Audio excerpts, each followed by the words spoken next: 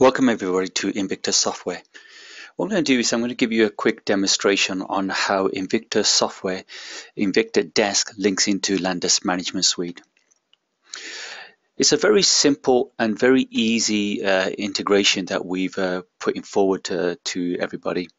And the key idea here is how easy and flexible the two modules linked side by side. So let's go over to our Invicta Desk. Here I am at the Invicta Desk itself. And as you can see, the first glance that you see is you got reports on the left hand side here. You got Tag Cloud, and for those of you who don't know what Tag Cloud is, it's basically an easy way of showing categorized information which comes up on a regular basis. For example, if you have more than X amount of software calls which come in, it automatically makes it go higher and lower, and this can be done over a 20 or 30-day period, which shows you the information which is coming backwards and forwards. What I'm going to do is I'm going to go along and go to the end user's machine to show you how easy the integrations are within the two products itself. So let's go across. As you can see, this is our Management Suite console, which is open. And the next one here is my end user's desk. I'm logged in here as who we call Stephen Day. And Stephen Day is logged on to what we call the service portal. I've got two types of calls which I can be logging in. One is an incident, and second one is a service request.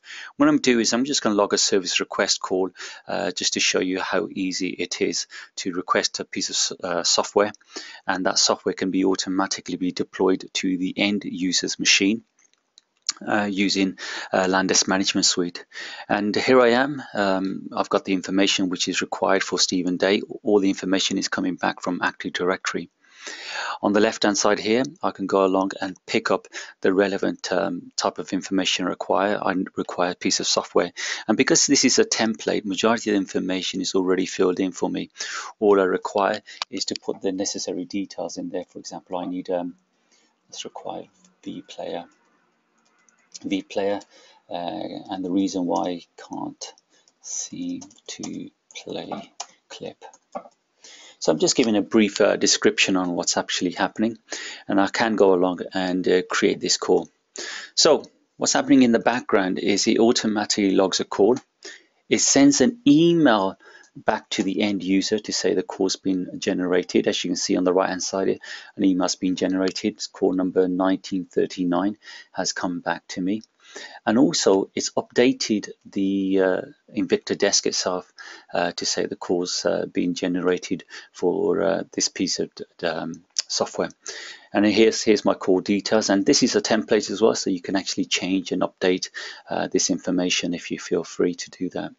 As you can see on the left hand side here, I haven't got any software which is associated to that player, so it will show you how easy and flexible the two integrations are.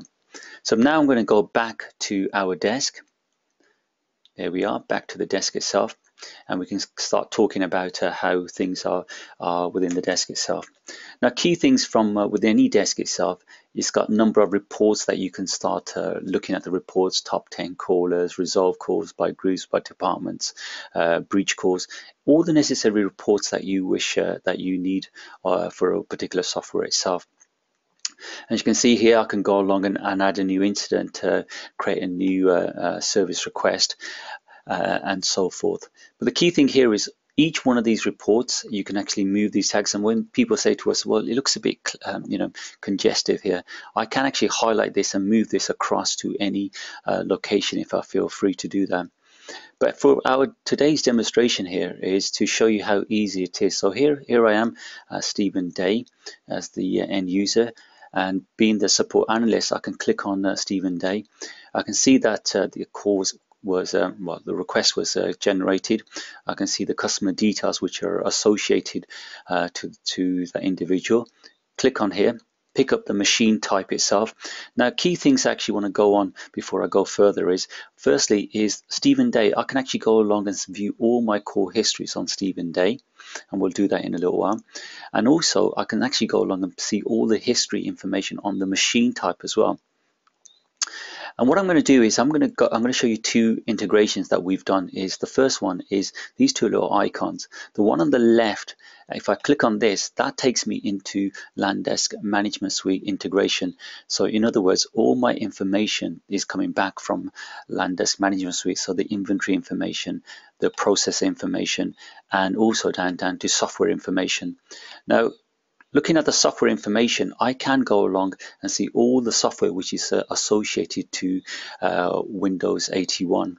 But what I'm going to do is I'm just going to go down to Packages and go down to my package list and pick up the relevant package I need to deploy to the end user's machine.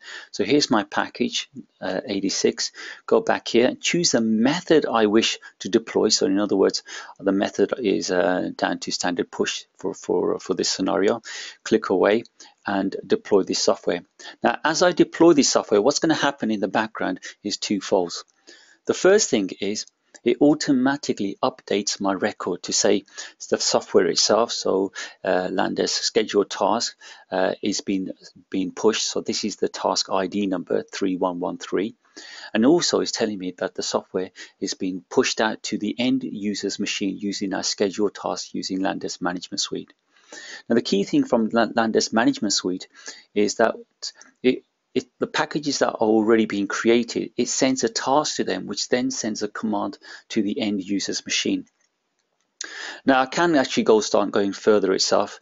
Now one thing I also can do is go along and remote control the end user's machine directly from our Invicta Desk. So by clicking on this takes me into our remote console itself, which allows me to remote control the end user's machine. Now obviously I've got the authentication of to do that, and obviously I've got the